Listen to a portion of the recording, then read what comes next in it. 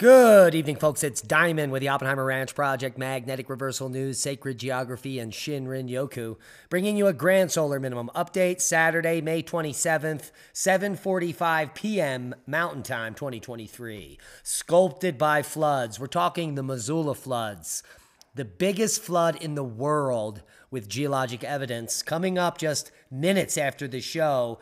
It will be linked below, so check it out. The big story is Memorial Day forecast. Severe thunderstorms can hamper your Memorial Day plans, especially across the high plains. Keep calm. It's boom time. Severe thunderstorm watch posted for northeast Colorado just moments ago. Large hail and tornado hit New Mexico on Friday, and massive flooding hit Clovis across the city. From large acres of lands and residential areas, severe weather continues to affect eastern New Mexico. Let's take a look at the forecast. Areas of severe thunderstorms, excessive rainfall in the plains, storms on the southeast coast as well. Isolated to scattered severe thunderstorms are possible across much of the high plains this afternoon and evening. Excessive rainfall from thunderstorms over the northern high plains and southern plains may produce areas of flooding today. A non-tropical low along the coast of southeastern U.S. will produce gusty winds and heavy rains for South Carolina and Virginia and North Carolina as well. Heavy rain, dangerous surf, and rip current conditions through Sunday. Now let's take a look. Here is the storms tomorrow that are going to pop up along the plains, bring it through. Here's Monday morning. It looks like they're going to start down in South Texas there. The southern area, Mexico and Texas, is going to have some severe weather. And by afternoon, that line of thunderstorms goes all the way up into Canada, North Dakota, South Dakota, Nebraska, Kansas, Oklahoma, Texas. You are all in the crosshairs midday tomorrow. And then that front just depletes there. Lingering threat for Tuesday in South Texas, the nexus of the Schmexis. And so heads up, severe weather Memorial Day through the center of the country, especially Texas. Let's take a look at the Snowpack, 1,400% above normal, 500 and 700% of normal, 3,500% of normal. Take a look at this number, 9,100% of normal, above normal. That's a lot of snow that still has to come down in these regions. So the melt season is on, and river running will be king. Dang, dang. There's still a threat in the center of the country, the drought monitor picking up drought. But take a look at California.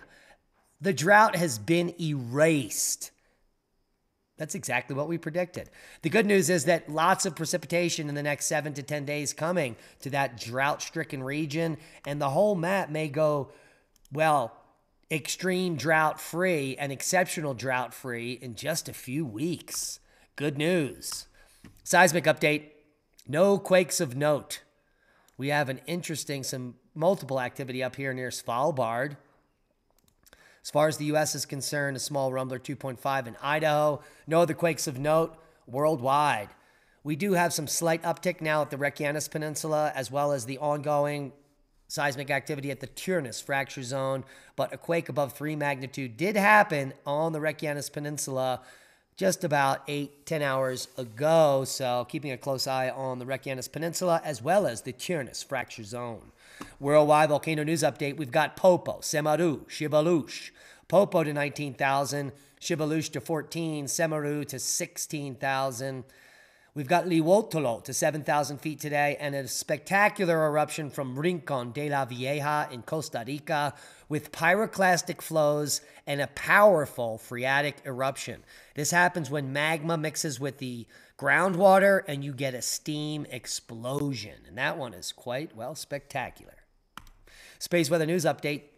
The sun is peppered with spots. Here's the latest HMI intensity. The only problem is they're not doing anything. Earth facing quiet is king. The sun is in low C range.